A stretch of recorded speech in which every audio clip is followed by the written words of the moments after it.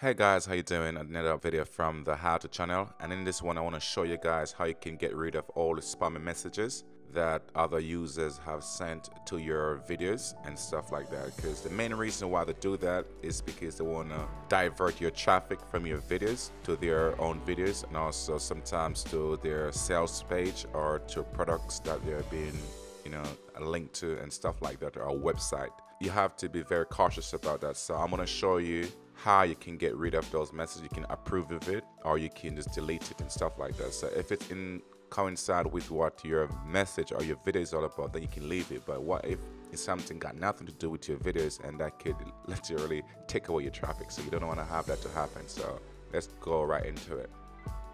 So first you want to do is to go into sign into your YouTube channel, of course, and then you're gonna go over where you have your video manager. So you click on that.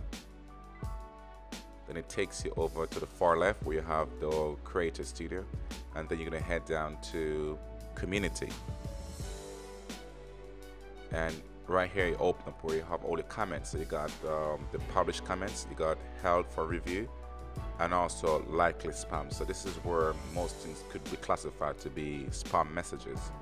So if I click on that, we see that I have one here because I deleted a lot of it a few weeks ago. So this one, it got nothing to do with the video that I create here. I think this video have to do with how many views does it take to make money on YouTube. But this, if you read the message in this one link here, they also send a link to something else. It could be the referral, because obviously the REF referral. So there is referring something to customers and stuff like that. So he said, try this, guys. It's really worked for me, and I'm able to do much more cash so easy. So let's say if we were to try to click on this and see what happens.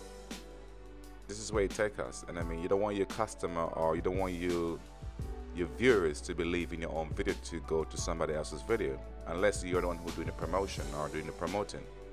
So in this case, like I said, you can either approve this comment, or you can remove this comment, or you can either flag it. But in this case, we can just go ahead and just remove this comment,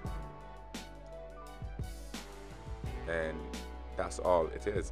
And if you was to have any, for example, held review comments here where it could be certain keywords or certain words you may not like, for example, people can comment and leave harsh words.